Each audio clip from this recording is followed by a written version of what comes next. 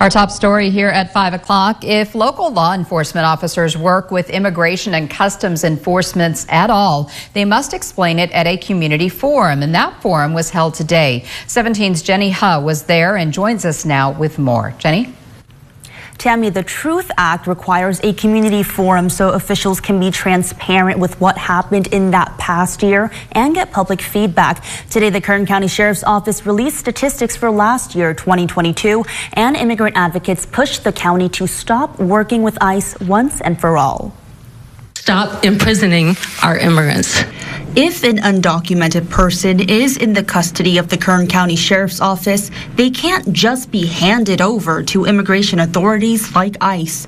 But the Sheriff's Office can and is working with ICE in certain situations. An immigration release notification is about the closest thing I can call it. According to KCSO, that release notification means deputies can provide ICE with someone's release date and time if requested. If ICE isn't there for the release, the person is still released without delay. KCSO reported last year a little over 23,400 people were booked into its jails. ICE requested a notification of release for 5 of them, so 0.02%. The Sheriff's Office said this was a drop from 0.07% in 2021. Of those 5 inmates last year, 1 was transferred to ICE. 3 were transferred back in 2021. But KCSO said as of 2014, they don't hold people for ICE anymore. KCSO policy strictly prohibits any kind of hold for immigration authorities agents and does not permit any staff member to accept a hold request.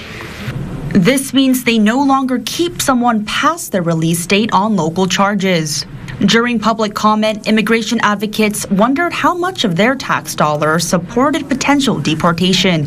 What is the fiscal impact of this on our tax dollars, on our county budgets, on the Office of Law Enforcement? Is that funding that can be rerouted to additional community programs? In a statement to 17 News, KCSO said, quote, the Sheriff's Office does not provide any funding for working with ICE. KCSO also said, quote, at this time, there is no discussion to discontinue working with ICE where allowed by law. Live in studio, Jenny Huh, 17 News.